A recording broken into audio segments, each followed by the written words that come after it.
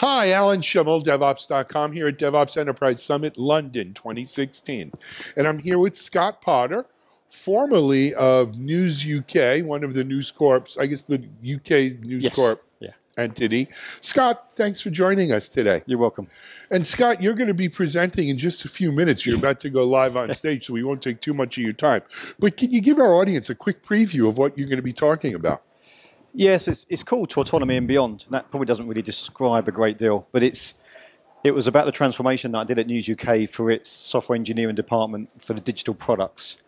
And really at its heart is about trying to get the teams to, or give the right environments, the teams and the individuals can have ownership behavior, they can take responsibility, they have the right level of authority and autonomy. And I've decided for this not to talk about the tech, the tools behind it, very much about the people aspect, and as much about, actually, I was tasked with bringing about this change. And when you're in that role, you can feel quite isolated, actually. So Sure. what was going on in my head? How did I try to move things forwards? So, you know, this seems to be a little bit of a theme that we're seeing here at the event, and that is that it isn't about just tools. It is obviously about culture, as we've always said. But this whole concept of a hierarchy, of middle management, of bosses, right? The last interview we did was the kind of pick your own boss or something like that. And now you're talking about autonomy, which is, to me, this all boils down to one thing: empowering people to get the job done. Yeah. And if they're not empowered, whether that be with the right tools, with the right responsibility, with the right motivations, it just doesn't work, does it? Yeah, you're absolutely right. And I think there's two key things. It's that empowerment, but then they need to have the tools, the armory to work together.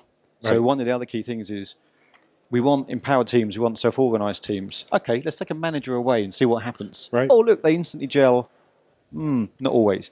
So part of my role was to help to train and furnish all of the people with the right types of interpersonal skills so that they can challenge one another. So if you look at high-performing teams, in fact, there's something, if you've got time, there's something which I probably won't have a chance to mention here, but there was some research done in the States, actually, and they looked at all these different matching algorithms from Match.com to see how effective they were at predicting the success of a relationship.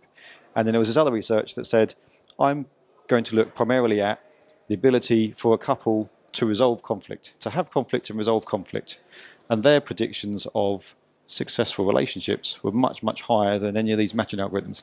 And that's one of the key things is, how can you expect to put people together and expect them to truly become high-performing? They need to have high expectations of one another. They need to be able to call each other up, but you need to be able to do that in a constructive way. So that's an interesting metric. So it's not just what attracts you together; it's your ability to stay together. Exactly. That is the indicator for success there. Yeah, that's great. Paul, I know you're not at News UK at this point. Was it so successful that they didn't? Just kidding, obviously. Give us an idea of how successful was it? So if you looked at kind of like leading KPIs and lagging KPIs, so what things do you want to be able to see and ideally measure, but what things do you want to be able to see that gives you a chance of actually delivering and delivering well? And then the proof of the pudding's in the eating. How are we actually delivering afterwards? So there was definitely much higher levels of empowerment and autonomy. There were definitely the right people, because I helped to reorganize it. There were the right people coming together to do the right things. And there was real ownership behavior. People were definitely challenging the status quo. People and teams were pushing decisions away. That's part of the solution. Give me the problem, we'll solve it. We're the experts. That was happening.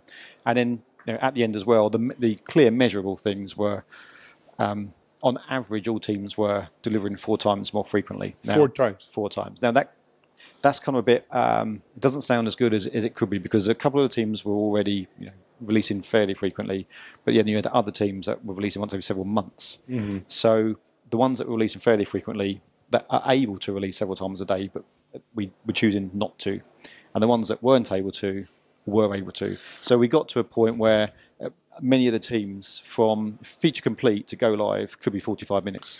That's fantastic.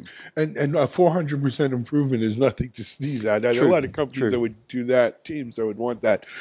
Just real quickly, Scott, what drove you to present here at the Enterprise Summit? That's an interesting question. I originally got asked and politely said no. Okay. And then after a few days, they made you an offer you couldn't refuse. I mean, what was it? It's I don't have a desire to get up on a stage and talk, to be honest. But I felt I needed to actually step up and share my experience. I wasn't necessarily sure whether my experience and my story was right, if I'm honest. And then after talking through some ideas with Gene about what I could potentially consider, Gene Kim himself was fantastic. Are you sure? I was just talking over there. I gave him 4 opportunities to say thanks but no thanks because I wasn't sure it was necessarily the right topic. And now being here and hearing others talk, it's clearly an emerging theme that everyone's becoming much more aware of. And you're in good company. Yeah. So, and also being the first time in London, I really wanted to do my bit to help this be successful for the community. So, it's not something that I particularly enjoy doing. It's something that I felt I really should do to help our community. Duty. Well, good for you. Yeah. You're empowering them.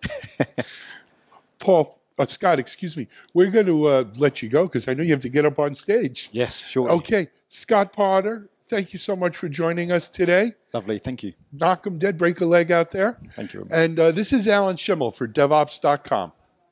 Thank you.